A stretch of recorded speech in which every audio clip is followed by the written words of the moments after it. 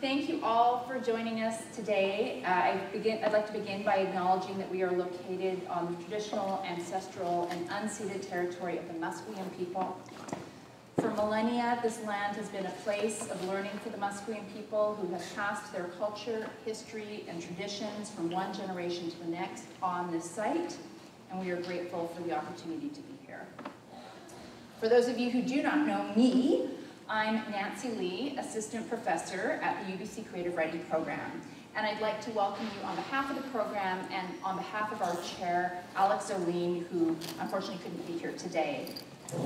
I'm honored to be hosting today's author Q&A with esteemed scholar and award-winning author, editor, and activist, Ngũgĩ. You're going to help me with your last name? Thiong'o. Yes. This past weekend, he has been a guest of the Afrocentrism conference, whose goal is to decolonize academia and to subvert Western ways of knowing and learning and celebrate Black scholarship. And today we have students here from our undergraduate and graduate creative writing programs, also our optional residency, MFA. I'm just going to wave to the camera because they're watching us via video. And really what we'd like to do is give students the opportunity to ask questions. I will get the conversation started, but for those of you who are here and hoping to ask a question, I'm hoping you're going to get your questions ready now so that when I turn to the room, there'll be many, many hands going up at the same time. So first, I'd like to introduce our esteemed writer. How does one introduce one of Africa's greatest living writers? I'd like to begin with a quote from The Guardian. He believes in the imagination. Perhaps that seems obvious for the decorated Kenyan novelist, scholar, and playwright who's been publishing for over 50 years. But imagination and all art for him is not just a form of creativity, it's a form of resistance. In 1962, Ngũgĩ burst onto the literary scene in East Africa with his first major play, The Black Hermit, at the National Theatre in Kampala, Uganda, as part of a celebration of Uganda's independence. Since then, he has written more than 40 published works. I think you've lost count, perhaps. Including novels, short stories, essays, memoirs, social criticism, writing for children, and plays. In 2016, he was awarded Korea's Park Yong-mi Prize, one of the world's richest and most prestigious literary awards. In 2018, he earned the Republic of Cameroon's Grand Prix des Mécènes. Just earlier this year, he won the Eric Maria Remarque Peace Prize, and he is a perennial favorite for the Nobel Prize for Literature. His recent books include Birth of a Dreamweaver, a memoir of a writer's awakening, Secure the Base, a collection of lectures and essays, In the House of the Interpreter, about his teenage years during the Mama Rebellion, and the novel Wizard of the Crow, which Book Forum described as an epic burlesque of a sick, lumbering state and a praise song to the manifold forms of African resistance, as clear a view of Africa as we are likely to get. He serves as Distinguished Professor of English and Comparative Literature at the University of California, Irvine. Please welcome Ngũgĩ wa Thiong'o. Yeah, absolutely correct.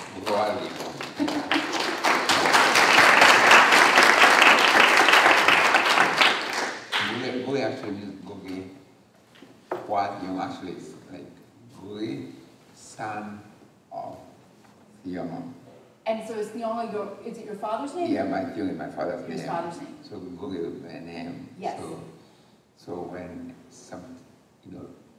some libraries have problem in knowing how to classify me. Yes. Whether as Thiong'o, or as Ngũgĩ, or as Wa, or and so Wa means us. Some people think I'm Chinese or Vietnamese, so I get some calls, Yes. Wa. Well, we know that you're not Chinese. Yeah. So Ngũgĩ is really my real name. Ngũgĩ, and is Ngũgĩ your given name, or it's your given name, not your?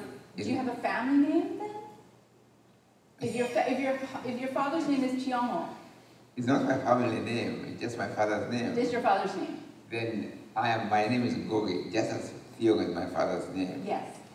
Then between me, we established a relationship. Yes. I'm Ngũgĩ, son of Thiong'o. Meaning, if there are other Ngũgĩs, we can distinguish them by their different relationships. Yes. Either by their fathers or their mothers. Ah. For instance, when I was growing up, because I grew up in, I had 4 mothers and 1 father, okay? And my mother is my biological mother was that. So we used to distinguish my different siblings, Yes. not by their relations to our father, Thiong'o, Yeah. but in relation to their To our different mothers, So we have 4 mothers. We belong to different biological mothers. Yes. So I'll be Ngũgĩ wa Wanjikũ. That's my mother, not Ngũgĩ wa Thiong'o. And someone will be 7 years after, in to their mother. Yes. Okay. It's only when I went to school first time, and they asked me, "What's your name?" And I said, "Ngũgĩ wa Wanjikũ." In the way it was natural to me. Yeah. He said, "And what is your father's name?" Thiong'o. Yes. So he wrote down, Ngũgĩ wa Thiong'o. So it was when you went to school that they named you by your father's lineage. Yes, otherwise I was Ngũgĩ of my mother, Wanjikũ. And then later on. Later I go to church and say, "Oh, you must have a European name." Yeah. Well, they call it baptismal name. Yeah. So I got James. James, yes. Then I got James. I became James Ngũgĩ. Then I said, later I said to myself, wait a minute, what I do? I've lost my father to James or something, somewhere. I lost my mother, she's not in my name system, and I lost my father. Yes. So I tried to put my father in. So I became James T.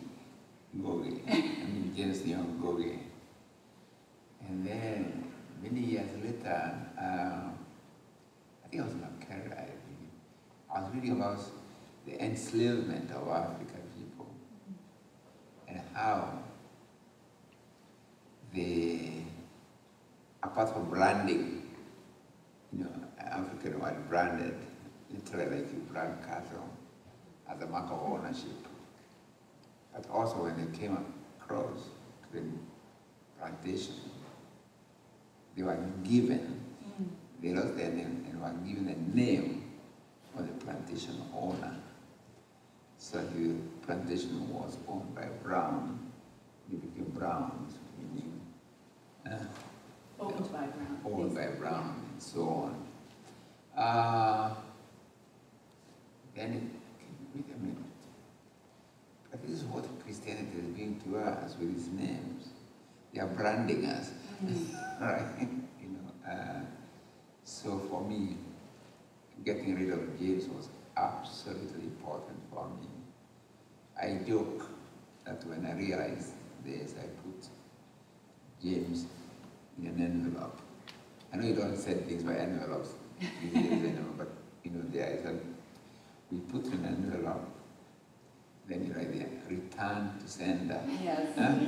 Right? But when you returned James to sender, you had already published 2 books. Yes, I have already published my first 2 books, Weep Not Child, Weep Not Child and The River Between, and A Grain of Wheat, and James Ngũgĩ. And I was quite well known as James Ngũgĩ. Around the world. Yes. So when I realized this, and I wanted to know, I cannot have this, I can't accept being branded anymore, There was a problem because my publishers were saying, look, you're very well known as James Ngũgĩ. It's like you are going to lose a market or something, Yeah. I said, no, it's okay. Right. So if you, the transition, what they do, transition to go while younger, is sometimes they will put Ngugi by itself, sometimes they will do all sorts of strange things, but in the end, we're able to get to Ngũgĩ while young in all my books, including the ones I had published under James Ngũgĩ. Yeah. So now all of them, from River Between, Weep Not Child, A Grain of Wheat, Breath of the Blood, and the ones I are all under my name, which is Ngũgĩ while young. The most beautiful thing, they are all without the brand, the being branded by James. Yeah. Yes. Yeah. James is gone forever. Oh yeah.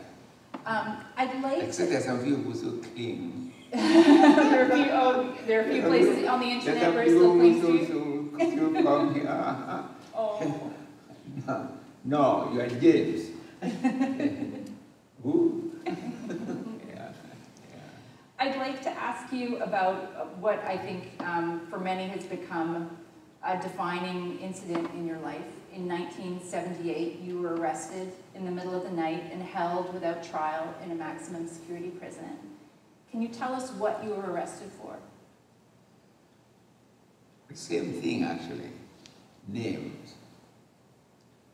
What do I mean by this? See, names.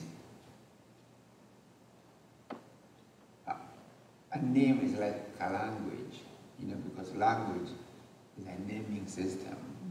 You know, if I was separated by name, you name objects around you, name. Language is really a naming system. What is it?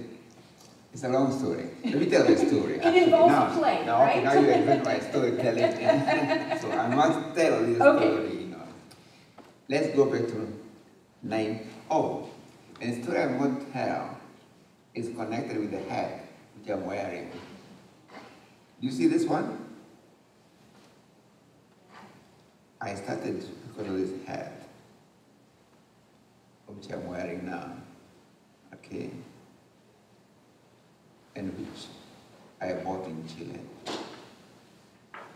So how can a hat which I bought in Chile last year be connected with my decision to write Ngũgĩ, which I made in 1979. So let me be very quick about this storytelling. Okay. This was, see. I don't think anybody was born then. 1970, I was born then. I was born then. Oh, no. 1966. Oh, no, I wasn't. Yeah, okay. So, let's go back to 1966. Okay. I'm a student at the University of Leeds. Okay. I have published Weep Not Child, The River Between. Okay. Then I'm invited to International Pen Conference in New York. Okay. Right? It was a big conference because for the first time, writers from Eastern Europe or communist bloc were allowed into America, into the United States of America. The Arthur Miller, you heard of Arthur Miller, the American playwright? Yeah, Arthur Miller, yeah. He was then the president of PEN. So he's quite instrumental in getting the State Department to allow writers from the other side of the Cold War to come over. So they are writing from Eastern Europe, and we from Africa, and in Latin America, they were there, Carl Fuentes, and others who became part of the Latin American Renaissance, were actually present in the conference, but I did not know all of them at the time, and something else. I am invited there as regional guest of honor from Africa, right? So, and by this time, I'm not quite accepting myself as a writer, so it's a bit like this robe of being called guest of honor from Africa, not just guest of honor. And there are other regional guests of honor from Latin America and Asia and so on, you know. So I go to New York for the first time. So I'm enjoying this becoming a writer. I don't know how you feel, I'm not quite used to it, but those days, how does a writer behave? How does a writer sit? Yes. How do they do their hair like that? Like they lift a lot? Yeah? Or do they have a Socratic pose? No? Or do they sit like that? You know, I've got the image of the writer, because I'm invited by all these other writers, you know. So I'm not really following very much what's going on. Yeah, I'm busy posing, you know, to myself, nobody there. So, and then there was, I remember this very well, because there came, I think it was the last panel, which was chaired by Ada Miller, and there were two other people in the panel. One was Ignatius Sloan. He's an Italian writer who wrote the novel Bread and Wine. You can Google it if you find it. Bread and Wine, Sloan or Sloan, and Pablo Neruda. Pablo Neruda was there. Yeah, Pablo Neruda was one of the other panelists. You know, in fact, the hat I'm wearing right now is a Pablo Neruda.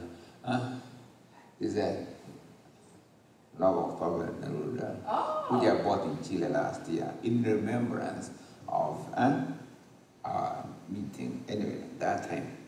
So I'm sitting there, and I'm sort of bored, you know.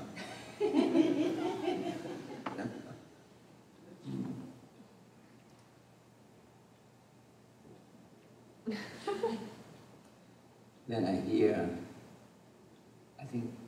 his voice, you know. Yeah, Sloan is still talking. So, and he says something like, he is complaining that modern Italian writers were not there are not many translations of modern Italian writers into English. The next sentence caught my ear. He said, and you know, Italian is not like one of these Bantu languages with one or two words in their vocabulary. Oh my, gone was the Socratic pose.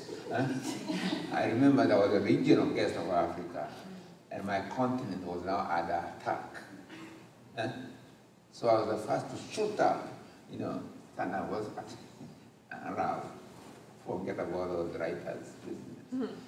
Now, and I said, look, African languages have certainly more than two words in their vocabulary. But I was very upset.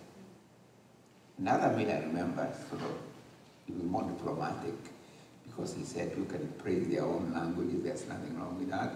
We should not probably be down playing other people's languages, you know. So the only thing I remember, among the people lit at the reception, among the people who walked across the whole hall, and he didn't know me, was Pablo Neruda. You know, he came and shook my hand.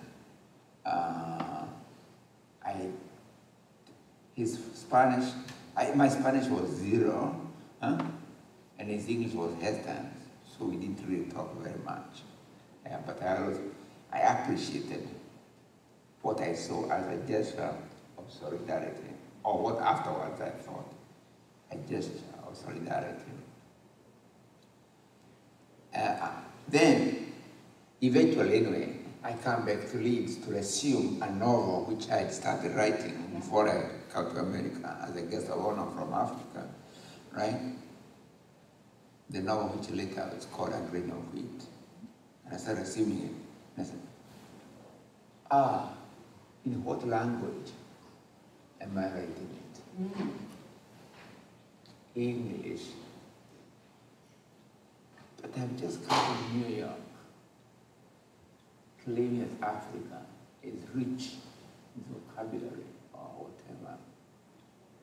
So by my action, I was actually proving Sloan, I was conceding the argument to Sloan, okay? That disturbed me a lot, I thought, and I don't want to go into that, but just, and that's the beginning of one of the beginning of my wrestling with the language issue, really. Yeah. So I returned to Kenya in 1968. I joined the literature department. Then one thing or another happened, but eventually I started working in the village, not for pay, but working with the community to establish a community theater, okay? But now there we had to use the language they're using, not English, So that's when I beginning to encounter my language in a practical way. And these were villagers who were not actors at all. They were not actors at all. They were just regular village workers who go about their business, landless, sort of plantation workers, factory workers, That was the whole idea, that you work with the people where they are. That's where theater is. Theater is not a building, it's actual people. So we work with the people.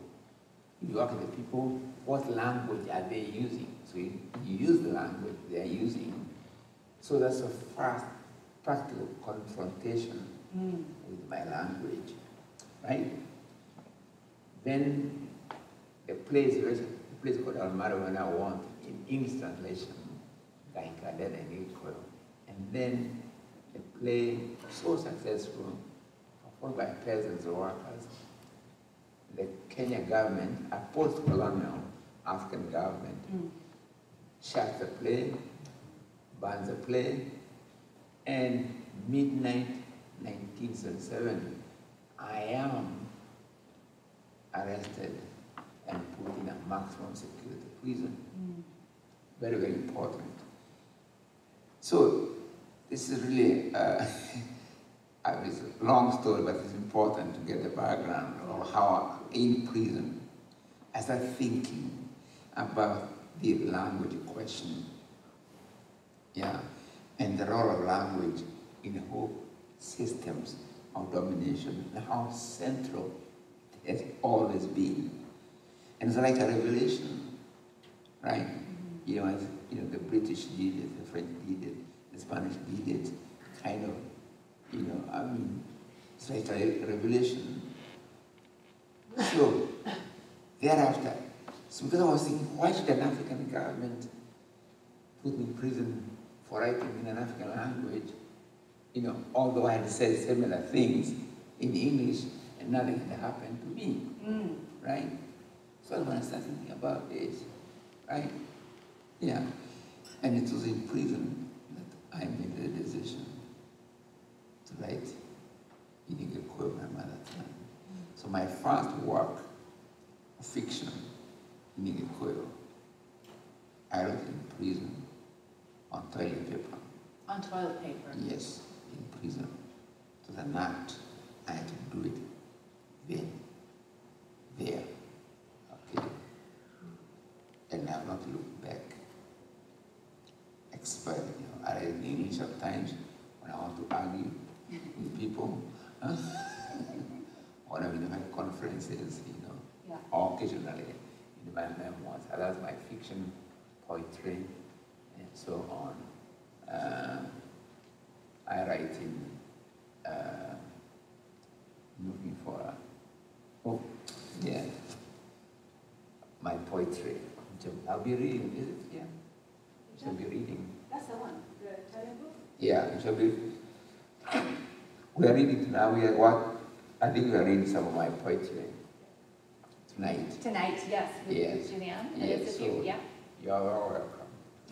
Anyway, sorry for the long Oh, answer, that's but okay. really want to put in the background, because it's not just something which happened just like that. Yes.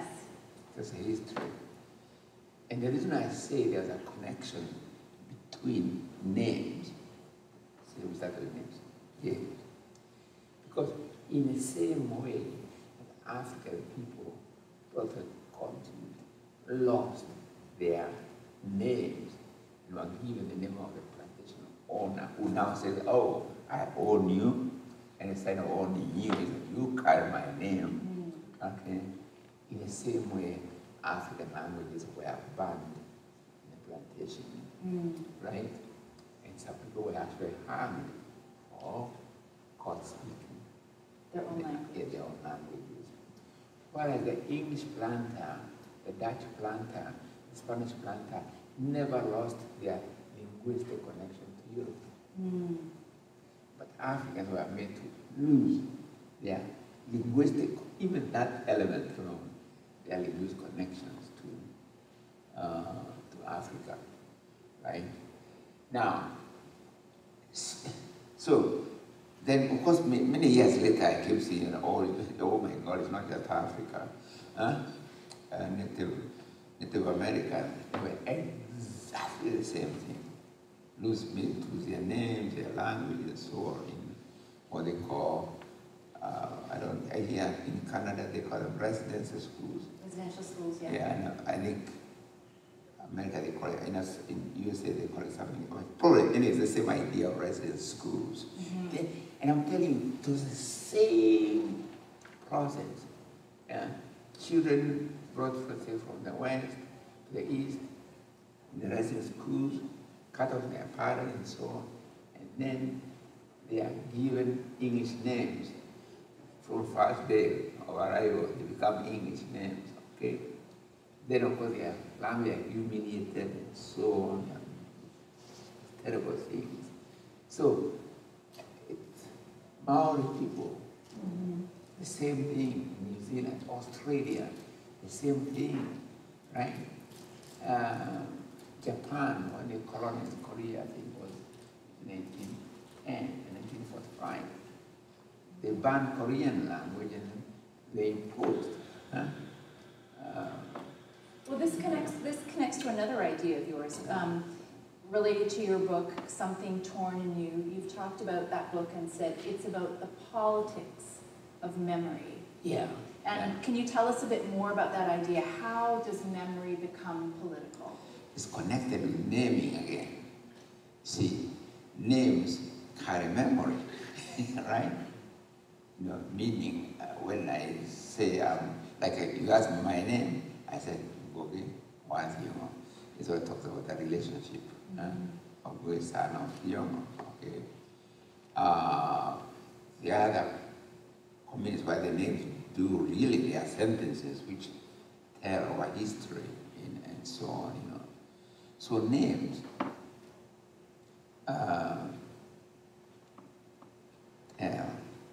like name is carrying a memory, okay? Say the name of a place. Say when the English came to America, New York is a good example. Let me use the example of New York. Because when the Dutch were the first to occupy New York, they call it New Amsterdam, right? So it's now, calling New Amsterdam is now planting a new memory, okay? And that new memory buries the older memory signified by the names which people were then calling that, you know. So,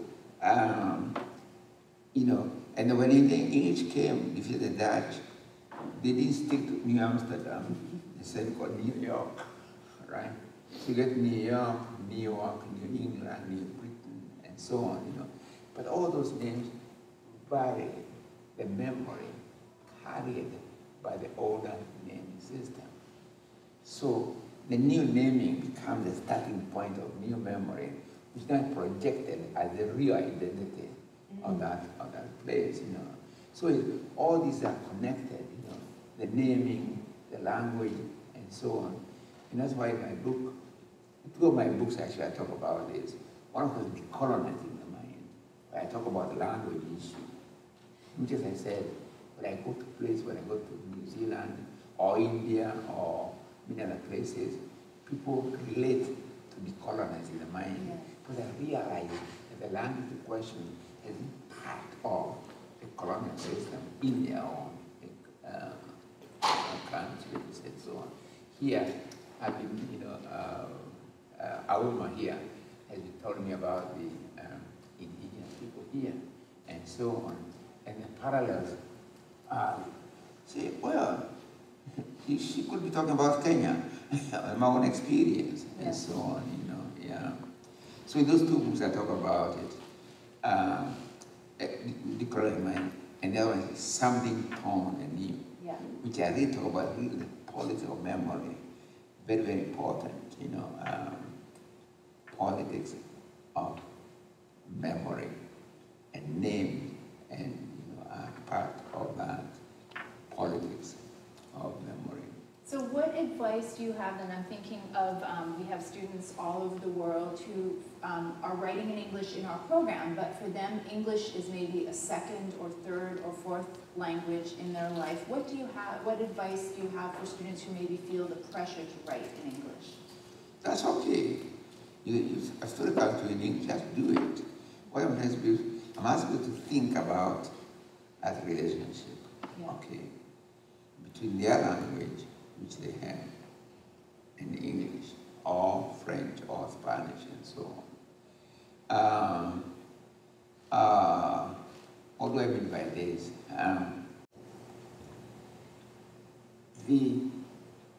There's nothing wrong with English language.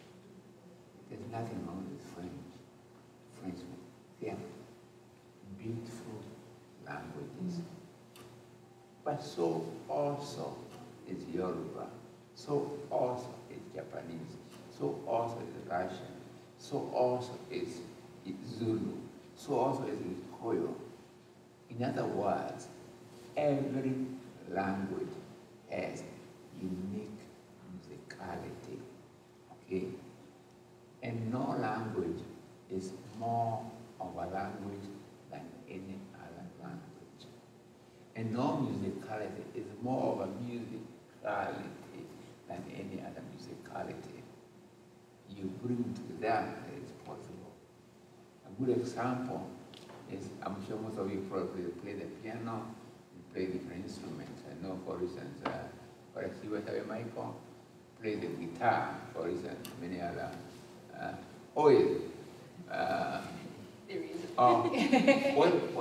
What is your name is? Jaban name. His new name is Jamban, but if you just also, Java means what in your other language? Gabo? Gambo, yeah, Gabo means Java, hero, okay? Yeah, so he plays the guitar, he plays the piano, he plays, I don't know how many, he sings, he composes, he writes books, and he studies. I don't know how he does it. But what I'm trying to say is that a piano is not more of a musical instrument than, say, the violin or the guitar. They are equally musical instruments, okay? So you cannot say, let us stop, let's all play the piano. It's all music be played, the piano, and not the guitar, not, which is the same, exactly same thing of conditioning we have been put under to think that the real writability is in English or French or Portuguese or whatever, right? And it's nonsense. You know, they are beautiful languages, but they are no more of language than any other language, because each language has its unique musicality, and language can relate, you know, in other ways. Like for instance, translation. You know, you can write in Russian. I know Russian literature, well, I don't do it very well, but I've read Tolstoy, and others, but I read it in translation. Yeah. Okay, so that can be done. Okay, yeah. So the key thing is, if you feel, I mean, like many of the people you're talking about, we are probably, English is probably now their first language. Yeah. You know, just do it.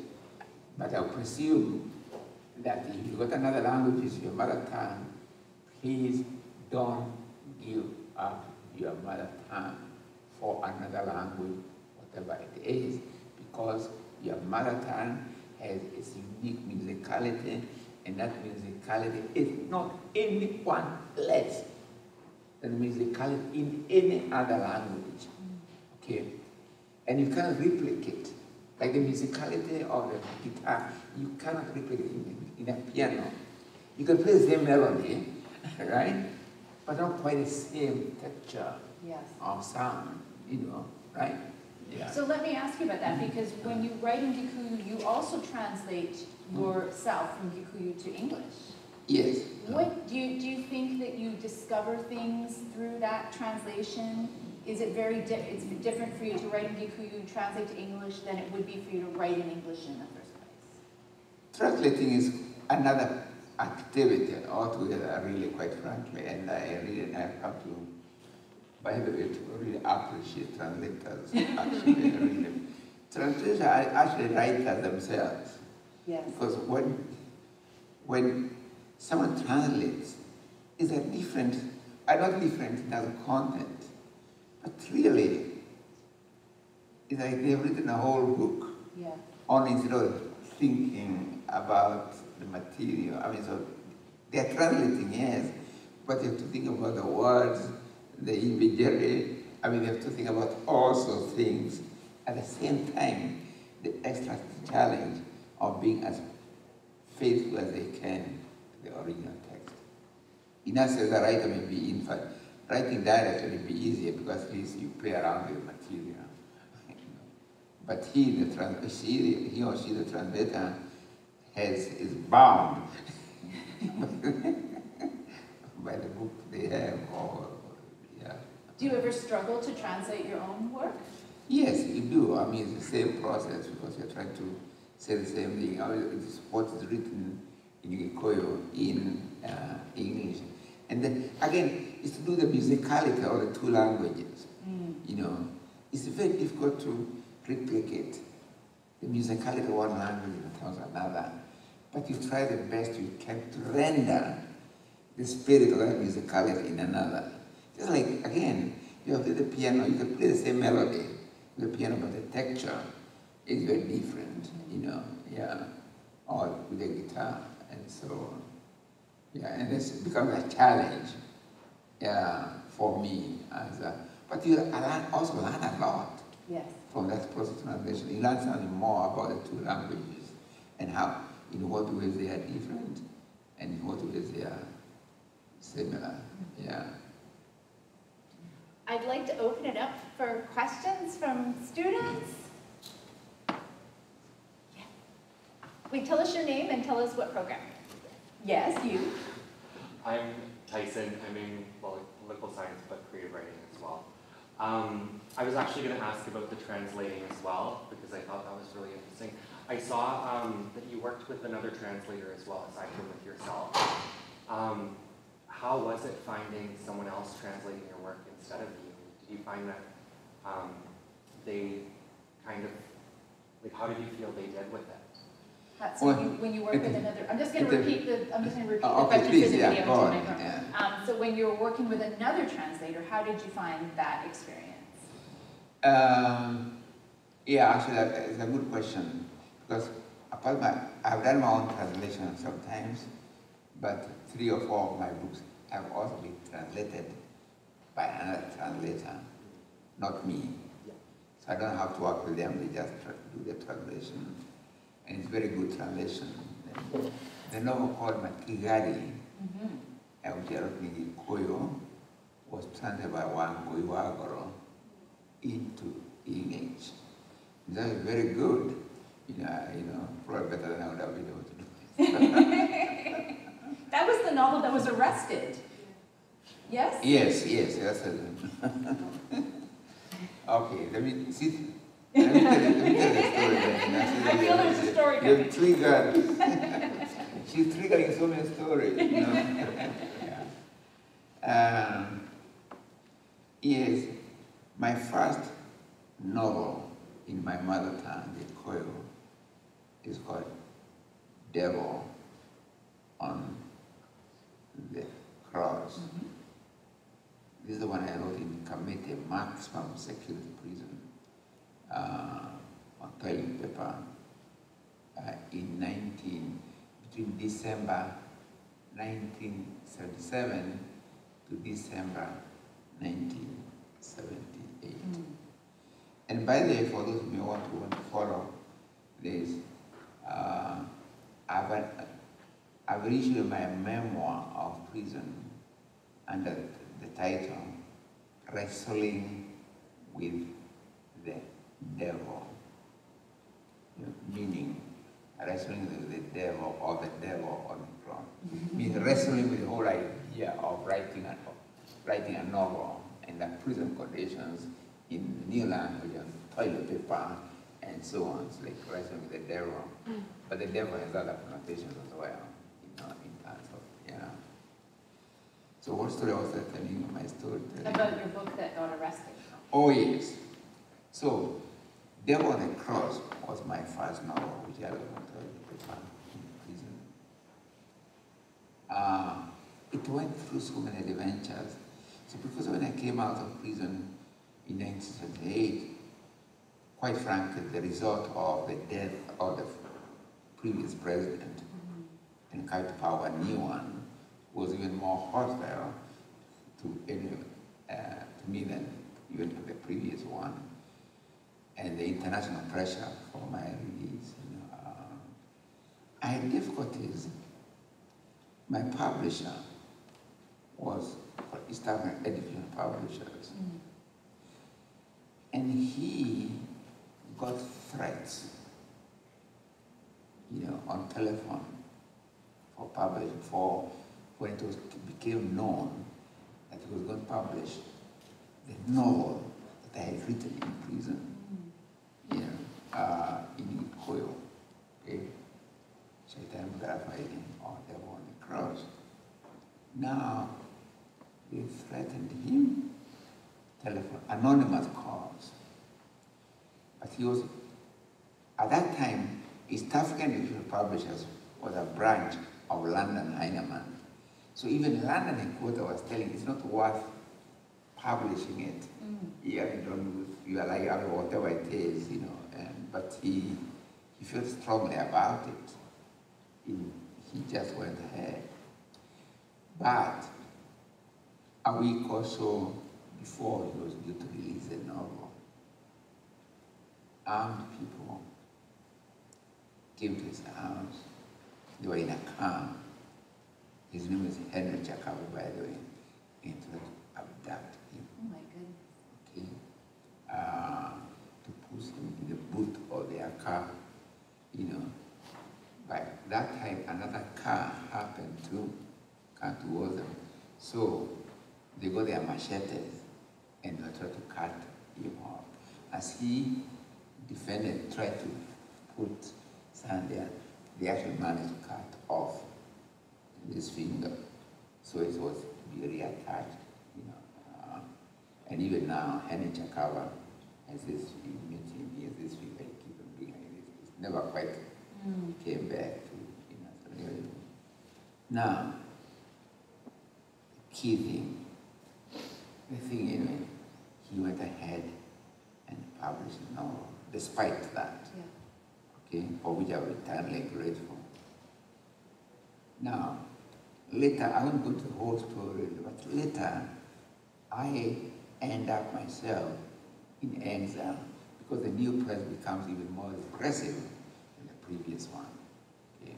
So I'm forced into exile in London. And in London, I go to London as to help publish the English translations of my prison memoir and also the novel I wrote in prison. Okay. But in London, I got information that what they call a red carpet awaited for me if I returned to Kenya. Mm. Yeah, at the airport. So I just continued. I felt shipwrecked in England. Mm. So here I am, 1982, in England, in London, at my publisher's apartment, and I cannot return, and I've committed myself to writing in Gikuyu. Now I'm here in an English environment, totally. So the challenge for me, how I'm going to keep faith. Yes. Okay, do I have the courage to keep faith in writing, So I wrote a new novel. Yes. In Gikuyu, in London, in an English speak. It's like I don't know. I felt, now let me test my will. I'm in an English speaking environment, so I wrote another novel, Matigari. Yes. Matigari came out in Kenya, I think in 1976, I believe. And the main character,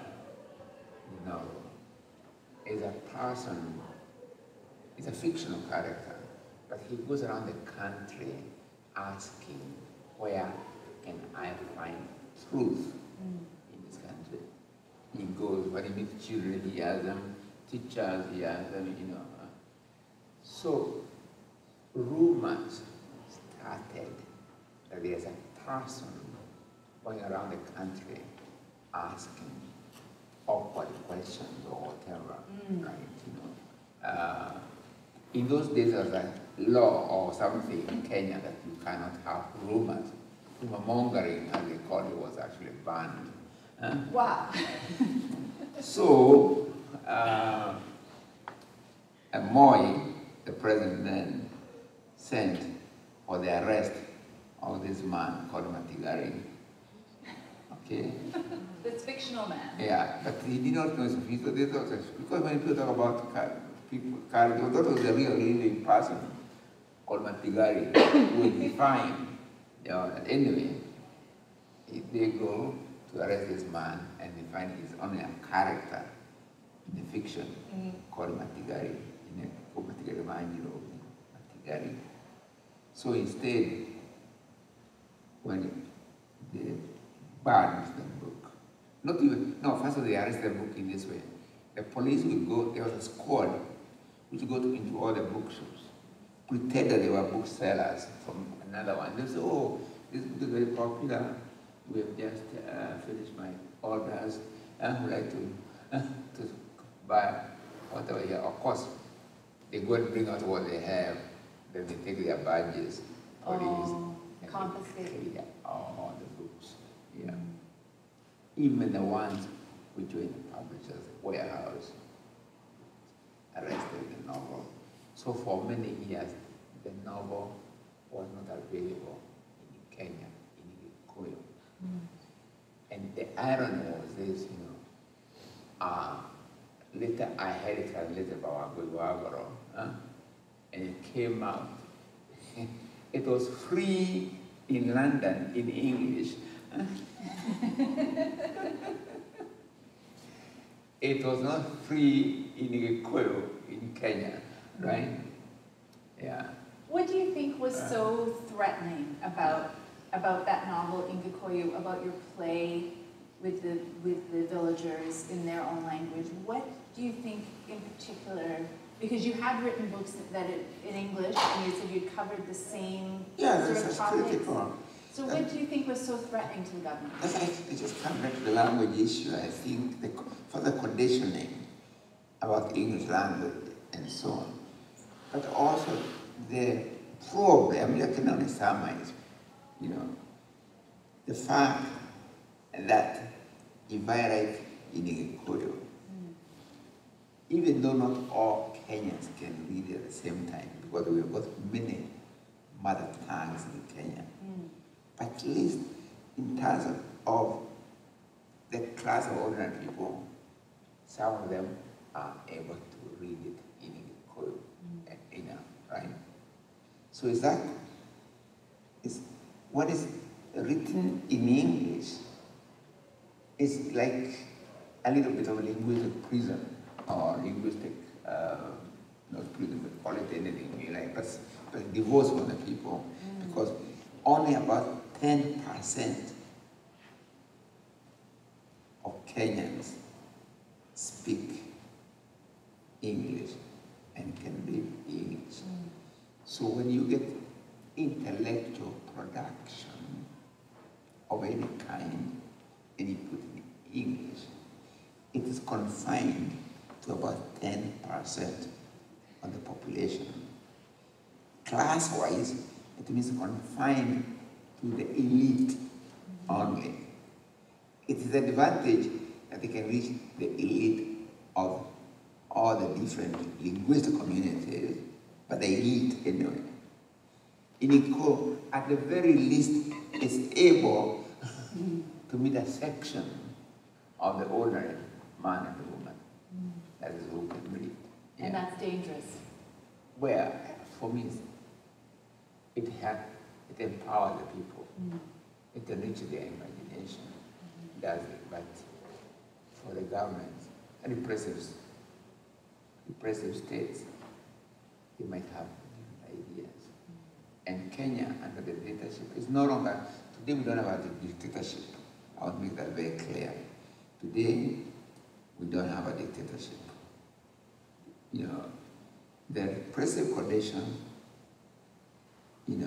under the Moi regime in Kenya was extensive or pervasive and so on. But in general, and you can go about this a little bit, repressive regimes fear the word which has become flesh. Emily Dickinson, right? You know Emily Dickinson, the poem. She talked about the word which has become flesh, or the power of the word which has become flesh. Many repressive regimes fear the word which breathes life. Yeah. Great answer. More questions from students? Yes. Can you tell us your name and where you're from? I'm from Kenya. My name is Wanjiru. And I'm in my second year, so I'm hoping to get into geography and creative writing. Great. So my question is, I think of language a lot as well. So how I've grown up is the language of instruction will be English. Our parents would talk to us in Gikuyu, and then we would respond in Swahili. So I guess what happens is you end up not being a master at any of the languages. And then it's also interesting because you'd experience one word in English, and then you'd experience another word in Swahili, and then you'd experience another word in Kikuyu. And I think much more for this recent generation. And so my question is, coming now here to Canada, and then trying to get into a creative writing program, and then you just can't help but feel like a contradiction. So you're trying to tell this story. It's very just in normal activities, in normal creative writing activities. So you're trying to do stories in English, but you experience them in Swahili or Kikuyu or English, but you're trying to give them in the English that people are speaking here. So what's your advice? Actually, I have two questions. So that's my first question. So what's your advice to someone, to African writers who are trying to navigate writing but are not based in Africa? Yeah, that's a good question. Now, first of all, she really, Wanjiro has, by the way, Wanjiro is a very beautiful name. And I don't want to digress a little bit, but I want to tell you about my new work.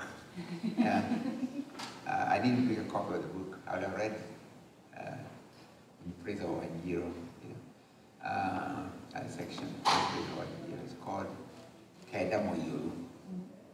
It means they are the 9 or 10 daughters of the Koyo and Mombe, who are supposed to be the father and mother of the Koyo community, or the Koyo people where I come from, you know. And they had those names, those women had names. Among the names, Wanjiro. Wanjiro actually is the oldest of the other 9 daughters, so she's very important in Koyo culture and history and so on. So I will tell about Wanjiro. When you get the book, Kaidamoyuru, you can read about yourself there and your exploits.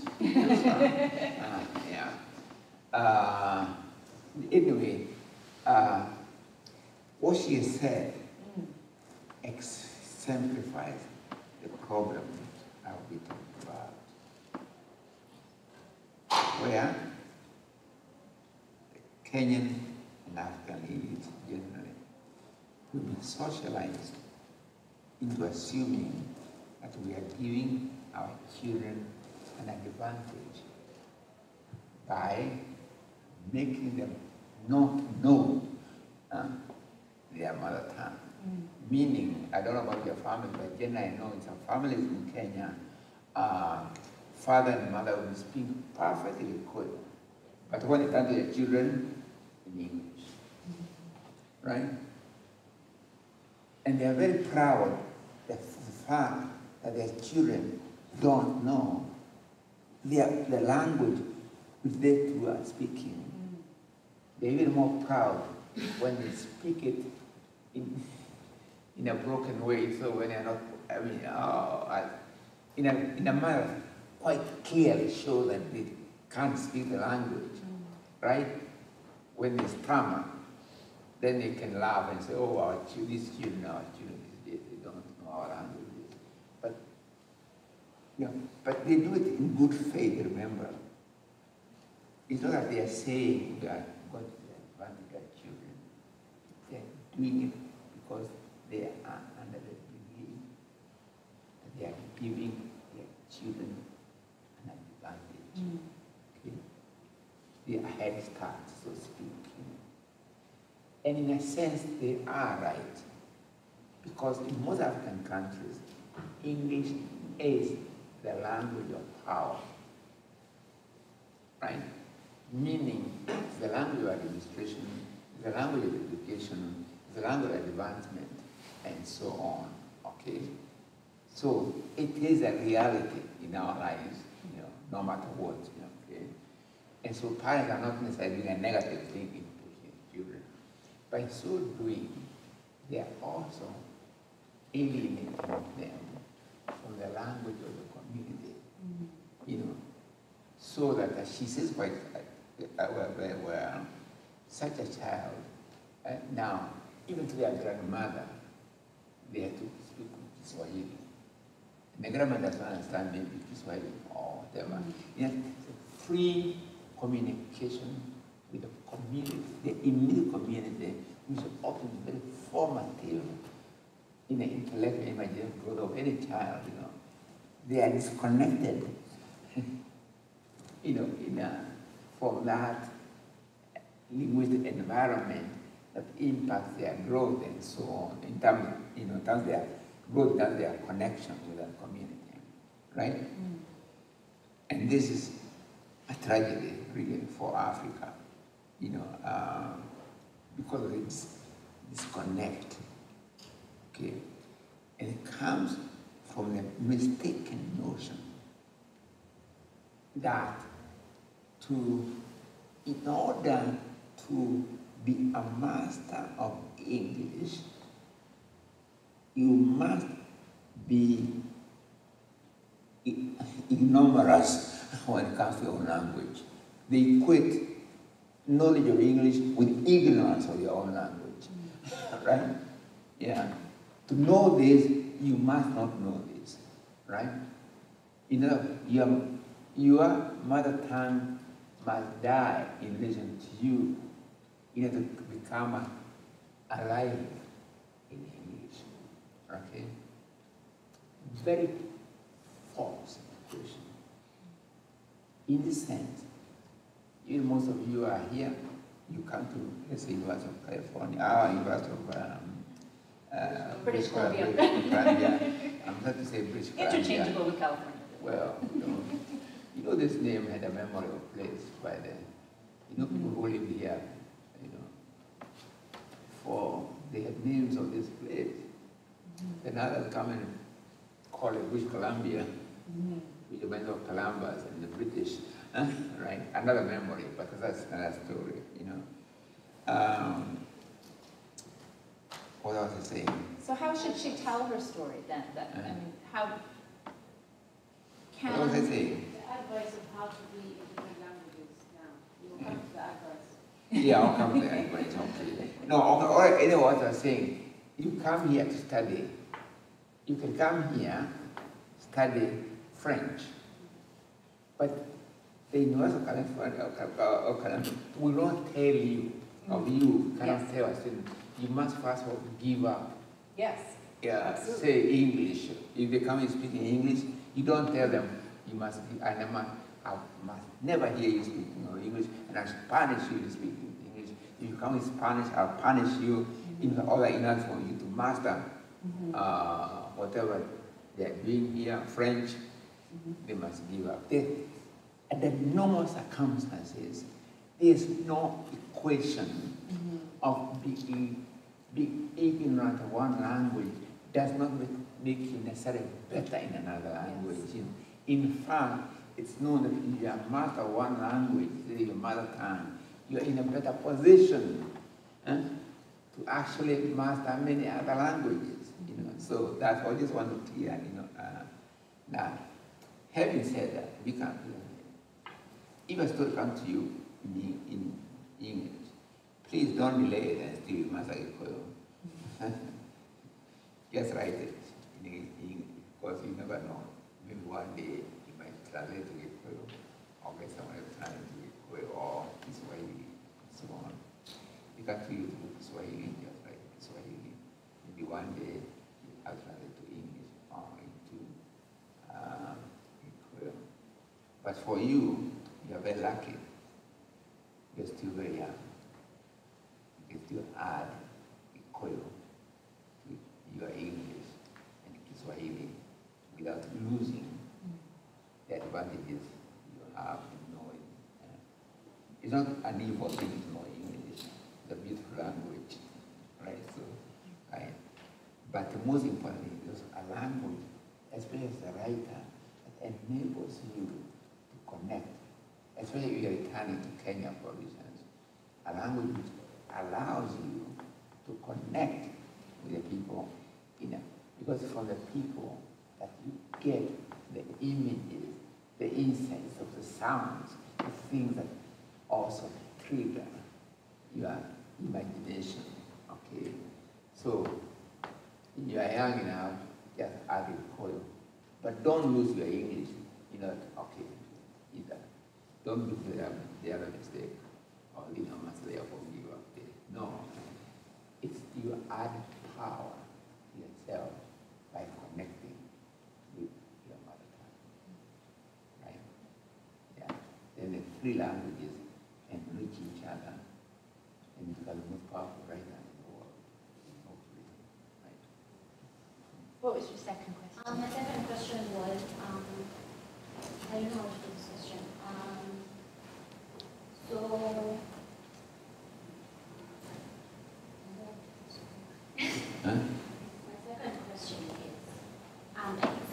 Chinese, especially as a young person, and when you can't even label yourself as a writer, but you're interested in writing.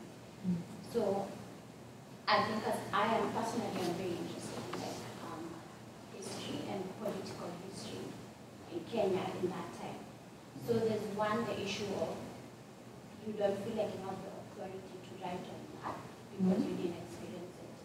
And then two, because I think most of that history was stored through oral transmission.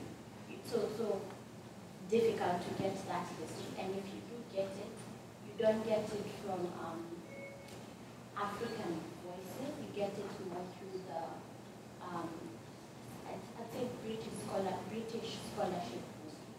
So I'm not sure what the question is, but like just the entire idea of that. Just feeling like you don't have the authority to write on that type. Yeah, maybe I'm glad you asked that question, because the greatest equalizer, of course we are scholars, we do research and all that kind of thing, but it does a kind of writing of fiction, poetry, and so on. The greatest imagination is the greatest democratic equalizer. Okay? You cannot say I'm 81, or I'm 81, although, but you can write it either way you want. Huh? You can start with 1 and then 8. Oh, not quite so. It's obviously, but only 81, you know. But you can say you're 81, therefore your imagination is, oh, more years, therefore more imagination. You know. A child and image can tell a story, fiction-wise, we can grip you, right? Or draw something right, that can grip you know. So imagination knows really no age, no gender. You know. And I don't like this business of, I've already defied, let me put it this way, I've already defied this business that I'm a student, therefore I cannot do this. You know. What is it? I was in Japan. Is Japan here? Oh, he left. No, it's still here. He's still here? Yeah. Japan, can you stand for a minute? Can you please stand up? I want to see you because they might think I'm talking about an 81-year-old. I think it's 20 years. But he has already published a book. You know, right? I saw it. I bought a copy. Or you give me a copy. You can take it with me. Okay. What's the title of your book? It's called Refuge in the Animal Desire. It's a memoir. A memoir. A memoir. In fact, they told me a memoir. I said, what? You're writing a memoir? How old are you? You told me 20. My God, a 20-year-old writing a memoir. Yes. Because he's writing about his experiences at the basis of that memoir. Okay? And his experiences are no less valid than my experiences. In the same way, your experiences up to the age you are is no less valid than any other person's experiences. And you draw from your own experiences, you know. And then you have the imagination. And the imagination said there's not no age or whatever. Always there, please. Okay? Don't say I'm a student now and I cannot do it, but when I graduate and get a PhD, I'll do this. No, just do it. Of course, there's some other things which you need research and so on, that's slightly different, you know, right? But even research, why not? So, if you feel like writing, just do it, okay? Just do it and see what happens, okay? Yeah. Yes. Tell us your name first. Floyd. And what year are you employed? Fourth year, great. So we've talked about individual or single languages. We've talked about English or all the other European languages, but Kiswahili, Ngũgĩ. I wanted to know what you thought about the hybridation of languages with within literature, in that some of the new generation now write with Kiswahili within English, with Wolof within French, whether it be in dialogue or within the core of the text. I want to know what you think about that. Oh, there's nothing wrong. I mean, so, me, the more languages, merrier. Now, in Kenya, we have got another language. Young people have got another language. It's called Sheng. Yeah, Sheng. Where I don't know, I can't speak the language, but, and people are changing all the time. A scholar in London has just written a book on Sheng. Which is, but the book is one which is confirmed as professor of African studies in London School, of African or unrelated languages in University of London, Shakespeare, yeah. There's Sheng, and there have been languages. Languages are always, the tendency for languages is to become multilingual. Monolingualism, quite frankly, is do you know carbon monoxide? Carbon monoxide, yes. Yeah. Monolingualism is a carbon monoxide of culture. Multilingualism is the oxygen of culture. Proof. Even one language always trying to split into many. Right? Yeah, even within English, right here, English is. Because the many is trying to break out of the constriction of the one, because we want to express self this way and that way, Now, when, as I said earlier, when enslaved Africans were brought onto the plantation, sugar plantations, and their languages were banned, right? In other words, their linguistic connection to Africa was cut off, where that of the plant that was not linguistically cut off from, say, France, Spain, and so on. What did they do? They were not even taken to schools, but they could hear the sounds of English for the master and so on. Their language is banned. What do they do? In their heads are still those rhythms of African speech. Might be there because you can't put that one. It's very difficult. They hear the sounds. So, what you get in the Caribbean and Afro-American is new linguistic systems. Okay? So they call it Creole or whatever, Ebonics in America, they call it. Okay? Some people say it's broken English, and I say nonsense.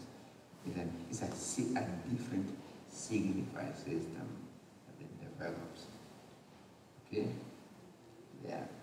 And this signifying system that develops in a plantation and enslaved produce the most incredible works, like the spirituals. Right? You know the spirituals?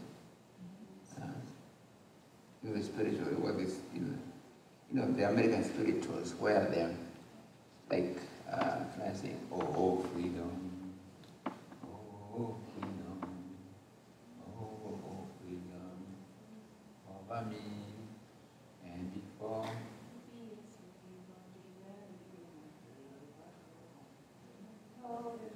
Yeah, and they have that, like that, swing low, this down, and many others, okay? Spiritual, very important, whose melodic power is so strong that they are very much alive today, okay? The same linguistic system uses the blues, okay? Right? And clever musicians in the blues tradition. The same linguistic system uses jazz, right? again, impacted the world over. South Africa, Russia, Japan, hip hop. Now all over Ireland, even, I don't know about Canada, but... Oh yes, all over Canada too, you know? hip hop, yes. Yeah, to Canada, where all over the world comes from the same linguistic system. Okay? So, new languages are not necessarily negative. See? The negativity comes when we think that in order for one language to be, others must die. That's what's wrong. It's not the manyness of languages, right? It's the notion that in order, say, for ink to be, other languages must cease to be, right? Okay. Or, put another way, and under the colonial system, English, Spanish, and French were planted on the graveyard of other languages, or on tombs of other languages. You say, no, actually, languages can relate to each other, they can feed together, they can give oxygen to each other. For one language to be, it is not necessary another one must die. Okay. So in the same way, new languages, that's fine, as long as they are not necessarily replacing any other language, especially by force, okay? But they can feed each other. Right? Or, yeah, they can give something to each other. Yeah. Thank you for your question. Other questions? Yes, hand in the back there. Tell us your name and what faculty you're in. Oh, we're having trouble hearing you. Okay, hi.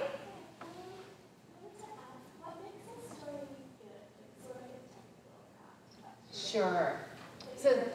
So the question is, for you, what makes a story good? Story good. That which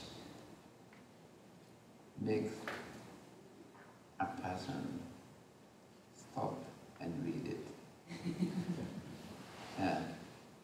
What I was going to say is that you remember when, I don't know about your mom or let's say my mother, never, for some reason, she didn't like physical punishment at all. Huh? I'm very grateful to her for that. But sometimes I wished she had beaten me, so because the way she would look at me in silence sometimes when I do something not disapproval was more piercing than any amount of beating she might have given me, okay? In other words, that look, whatever it was, without even, though it's wordless, has power. So in the same way, words or a story you put, however you put together, the power, there's no magic formula about it, except that you know it when you do it and you see its effect on another person. Yeah. You may think, and by the way, ironically, the more, and I'm talking about the works of imagination, like fiction and so on, the more personal it seems to me, the more you think you are wrestling with only things. Sometimes you may say, if I say this, oh my God, people will know it's about me or something. Huh? But then you write it, and somebody comes and tells you, how did you know this is about me? I think most writers experience that way. When somebody comes and says, but we're talking about me, huh? Right? Yeah. Because when you wrestle with things which are within you, and which, that's when you are able to speak to more people, right? So I would try to see what is that which is not troubling, but which is agitating me, that make me that I must write this, whatever. That's, to me, that is that feeling is what I call the soul. Even if you come to that soul which is within you, that's when you are actually able to speak to me. That's what makes a story good. And it's good because it affects more people. More people say, this one is speaking to me. How did she know about me? Huh? Right? Or just, how do you know about my mother? This is exactly what my mother, tells us, or something like that. Then you've got a good thing. But sometimes you write something and you really were intending that everybody should laugh and you start crying instead. Then you have to go back and see what it is that you did. Maybe it's so good that the producer crying, but but you just keep on learning from people's reactions and so on. But in the end, you keep on growing from yourself and your imagination. And I would say in the end, trust your imagination more than anything else. Yeah. Great. Anyone else? Yeah. Hi, I'm Sydney, and I'm a second year student working with the you were mentioning earlier that monolingualism is carbon dioxide. So for someone who is monolingualistic but kind of wants to have that oxygen and Yeah. how do you recommend Developing. So I'll just repeat the question in case we couldn't hear it for the video. So the question was, you mentioned earlier that monolinguism is like carbon monoxide. So for people who are monolinguistic, how can we stretch ourselves and No. Let me try to explain that. I don't mean that if you are monolingual, meaning that's the only language you know, that's fine. There's nothing wrong with that. Don't apologize also for it, please. I meant when monolingualism is forced on a community, right? We all must speak English. That monolingualism of the community is actually what the carbon monoxide of cultures, okay? Right? What multilingual, when all of us can both speak English, I suppose, and also other languages and so on, that is where the oxygen comes from. And I give the example where even within one language, say Japanese or Kiswahili, the tendency for new language to emerge from it is there's always tension between conserving a language and a grammar and so on, how it's said, and the refusal of the language to be so contained, so you get new expressions and so on. And by the languages, including English, changes at the level of the ordinary, when it's not language does not change in grammar books, it's changes in the streets, spoken new expressions, then you try to conserve it. Come on, bring it back to the standard English and so on. But always of itching to break. So the House of Babel, it's the same thing. Where trying to have one language and they find they are speaking different languages, But if you are monolingual, that's all right. My only advice is that actually, if you are able to know another language, you'll find it fascinating indeed, and might be able to draw from that other language. The real point I was trying to make at an individual level is a question of having to give up your mother tongue, or the language the community comes from, or you live in order to become monolingual, say in English or French, okay, or monolingual in any other language, as against your relationship to the language of your community. Yeah. Do you feel But like if you're the only the language you have, and please, people, when I talk about it, please don't apologize for, for if you feel like you can write in English, just go ahead. If you're monolingual, there's nothing wrong with that, by monolingual, you know. But I'm talking about the monolingualism of, like, a community, like here, we say only English, okay, right?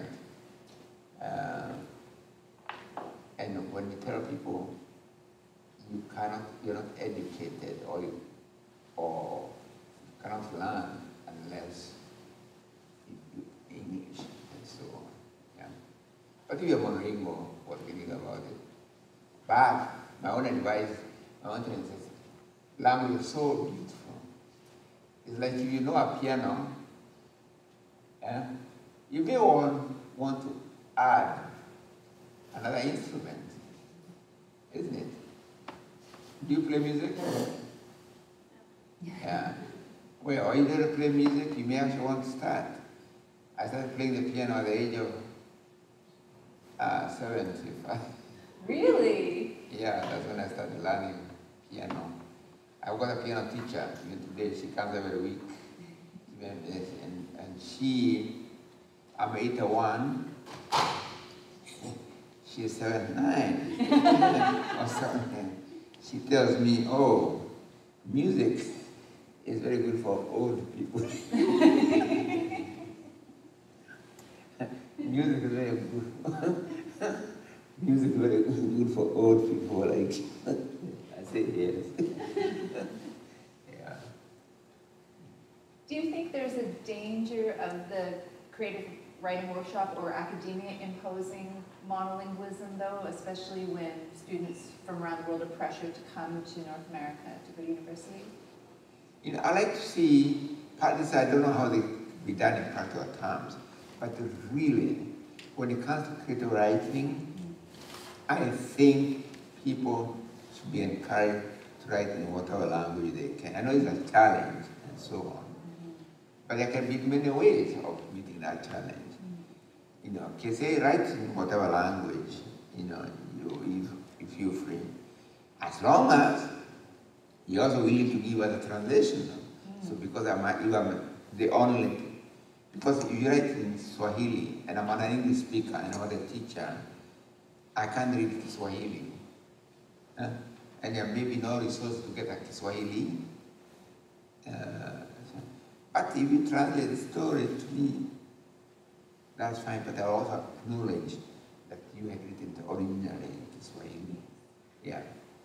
So I think we could experiment with these things in creative writing. You know, and I'll tell you why I feel strongly about this. You know, in Nairobi University, where I was teaching at the time, we had a change of the English department. We call it the literature department. There's a whole history to it I'm going to right now. We call it the literature department at the University of Nairobi. There used to be about 10 papers or 9 papers and so on. And one paper is what we call independent paper. And we had allowed that in that independent paper, you could write a creative piece. Okay? Now, this was after I had left. One student wrote his creative piece in Gikuyu. He wrote a novel, I think, or something wrong story in Gikuyu. And he sent it everywhere. He said they cannot submit it. You know. Okay? So I said it's a creative piece. You know. If it's a creative piece you're asking for, why can't he or she present it in Gikuyu? You can demand a translation if you want to, right? That would be fair enough if you are English teachers and so on. You know. But why condition a person, any person, that creativity is only possible in English? To me, it seems to be terrible thing we as creative teachers will be doing a disservice to imagination, to literature. If we do in any way either encourage or give the impression that creativity is only possible in English. Let them experiment, you know. Okay, you want to write a short story? Write it in, if you want to. If someone comes and say, I really feel strong about writing in Swahili. Yeah, go ahead. Or in a First Nation language. Yeah. I think I say, yeah, go ahead. But I'll demand one thing, I'm sorry. Unless I can get a translation, then I'll say, but I also need it's double work for the person. And I know how, because I do it myself. But with a fair game. But I think conditioning people that they can only be creative only in English is actually anti-creativity. I'm sorry to put that way. It's really totally anti. Because imagination does not work that way. Yeah. And you can tell a good story in any language, and people all over the world in history have always told very good stories, even orally in their different languages, even in Sheng.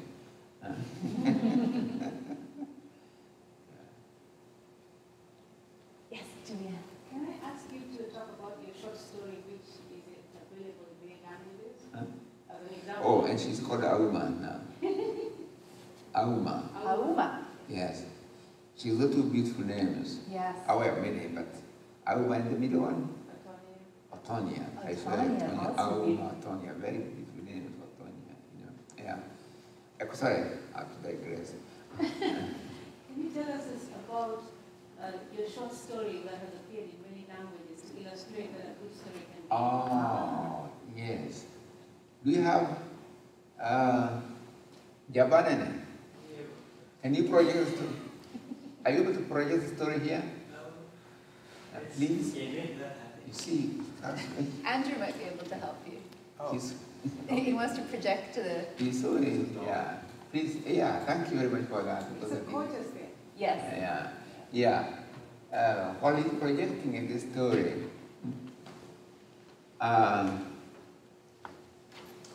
yeah, thank you very much. I completely.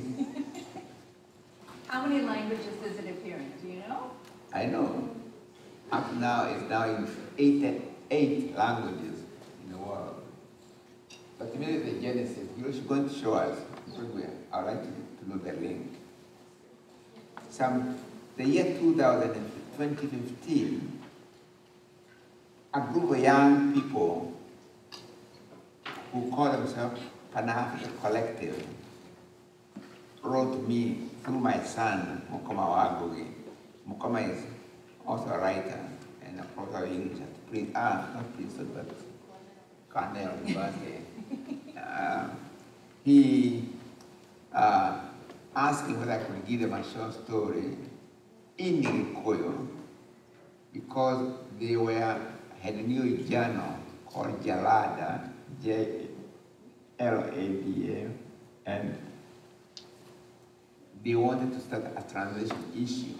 It was coming in English, but they wanted to try a translation issue where they would get African to African translation, meaning a story originally written in an African language being available in other African languages, okay? Right? Now, unfortunately, I couldn't write a story on demand. I'm very poor. But I remember I had a story which I had written for my daughter, Mombi, for Christmas gift or something. And after I gave it to her, it was there in a shell. The story is called Itwika Area Muro Garo. Kanakleto Madimarugi. You want to know that one? Ituika, Reamoro Garo, Kana, Kria Itumaga Ado Madi, Maruki. It's okay. It's a noise brutally. It's fine. But anyway, let me have you guys. The upright revolution, Yeah. or why humans walk upright. Okay? I gave to them, I remember in November 2015, and by March 2016, it had been translated into 13 different languages, most of them African. And at that time, that created news about this phenomenon.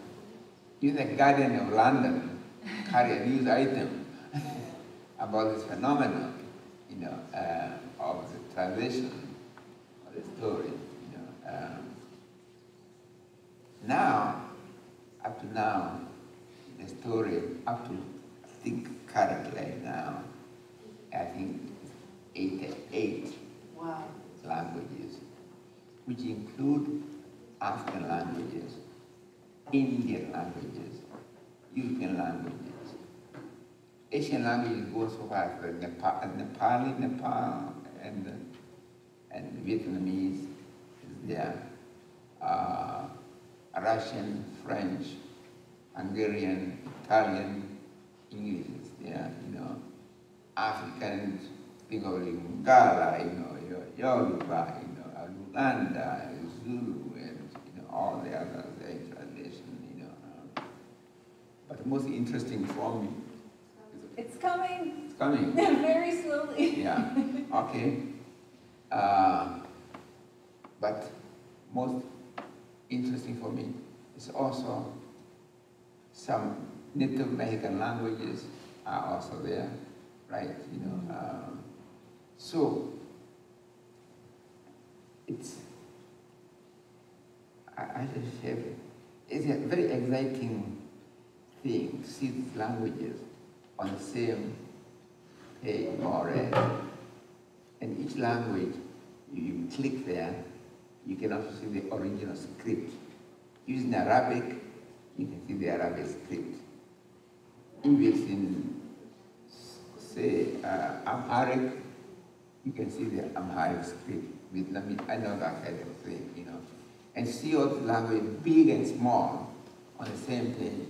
To me, it's very exciting for me. I get very excited when I just go to there. Now they ask you to get a link and go to the page when you can get. Yes, Yeah. he's trying to get up there, but maybe what we'll do is we'll post a link on our forums so Yeah. that students can Yeah. go to the link and see the Yes. different versions. And you That's can read the amazing. different, languages. Are you ready about it? That's it. Technical problem. Oh, never mind, never mind. But Yeah. I want to also say that it also appears in musical form, it also appears Oh, yeah, that's why you in art form. In visual art. Visual art. Yeah. It Yes. also appears as dance. Oh, So it's a short story that appears Yeah. in many languages. yes, not just limited to Yeah. linguistical languages, but I would all say, kinds of when you go with the languages. visual interpretation, these are Latino artists based in Los Angeles who did visual interpretation of the story. Yes. Each artist would give their take, visual take on the story. Now, what's interesting, that has taken a life of its own. So they are now moving from gallery to gallery exhibition in Los Angeles. And to bring a Latin American dimension, because some of the visual interpretation draw on their own cultural histories, like the Maya civilization. Okay, some of the images, some of the sculptures, Oh, surrender. I think what I will do, I will just send them the links. Yes, please, yeah, do that. Yeah, Thank okay. you, yes. Any, Yeah? huh? I'll write it over there. Yeah, please. And you look at it and pass on the message to anybody else, you know. But it's also just, they're still just seeing the whole, oh, language more in the same pages. For me, very, and it was done by this group of African young people based in Arabia. And one of the leaders of that group, of the translation project, is called Moses Kiloro. Yeah. And you find, when you go to the link and you find a language which you know and into which it has not been translated and will become part of that global phenomenon. Right, Moses Kiloro, I think he's given his contact there, and he'll tell you whether that language is being translated by somebody else. He'll give the go-ahead. Yeah. That's amazing. I think that's a great place for us to finish it. We now all have a task to go to the website to have a look at all 88 translations in the various linguistic forms and non-linguistic forms, but to also look to see if we have a language that it has not been translated into yet, and to contact the creator of the website. Yes, yeah, that'd be great. You know, he's always, you know, well, tell him to just check in case he's already assigned to somebody else. Yes. When it's free, he says, go ahead. Yeah. That sounds wonderful. And he acknowledges the translator and their biographies, and so they are part of the conversation. Yeah. Wonderful. Yeah. We're almost out of time, so I want to take this moment to thank our guest, Ngũgĩ, and we'll stay for a little while after. If you'd like to come up and speak with him in person, please do so. But thank you so much for being with us here today. Oh, you're going to talk about your event tonight. And come for the rendering of my, oh, who asked me what languages? Yeah, you. This collection is in Ikoyo. It's also in Italian. It's also in English. So, all together in one book. Yes. Venice poems. So come here this evening. And that's this evening. That's your event tonight. Is it Both call center 7 to 8. 7 to 8? Doors open at 6:30. Doors open at 6:30. Do they need to go online to reserve? I can't remember. I think it's sold out, but it might be some seats At the door. Yeah. Okay, that's tonight. Thank you so much. Thank you, Ngũgĩ, for being with us Okay, today. thank you.